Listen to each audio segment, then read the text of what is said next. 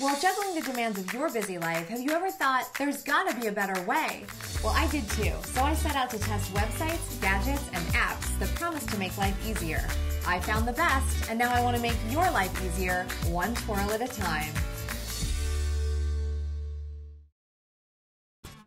Keeping up with the latest tech trends is kind of fun, but it does present one major problem. Let me introduce you to the Gadget Graveyard. I'm scared. I'm really scared. Sometimes I feel like the electronics companies are monitoring exactly when I buy something and then they release a brand new version. I mean, thanks a lot, guys. But seriously, what is a girl to do with her third generation gadget when the fourth generation comes along?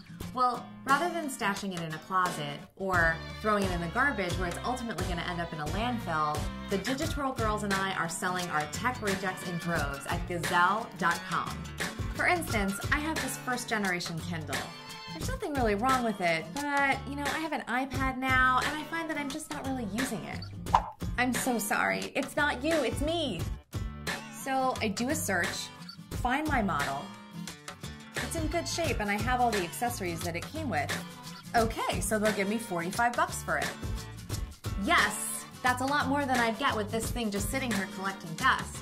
Now, be advised, sometimes your gadget is a dud and it has no value to Gazelle. If that's the case, you can still send it to them to recycle responsibly, but you could probably just do the same thing at your local recycling station and save yourself the shipping. But back to my Kindle. Gazelle sends me a box and a prepaid shipping label. Then I pack it up, add the packing slip, and it's ready to mail.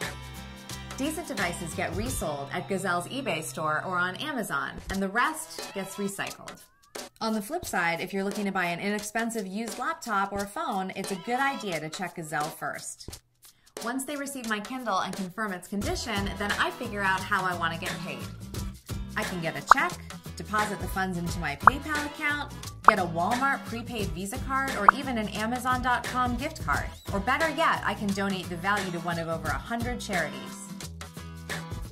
So not only can I keep my old gadgets out of a landfill, but I can actually help someone in need. To recap, grab your old electronics, search its value on Gazelle, ship it for free, and show me the money.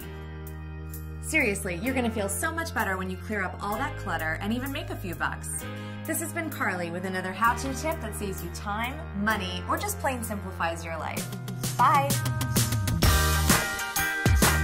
Why subscribe to Digitwirl? Well, for one, you get exclusive deals, discounts, and gadgety giveaways galore. Plus, of course, you get first look at our weekly videos, so you can impress all your friends with the stuff you've learned.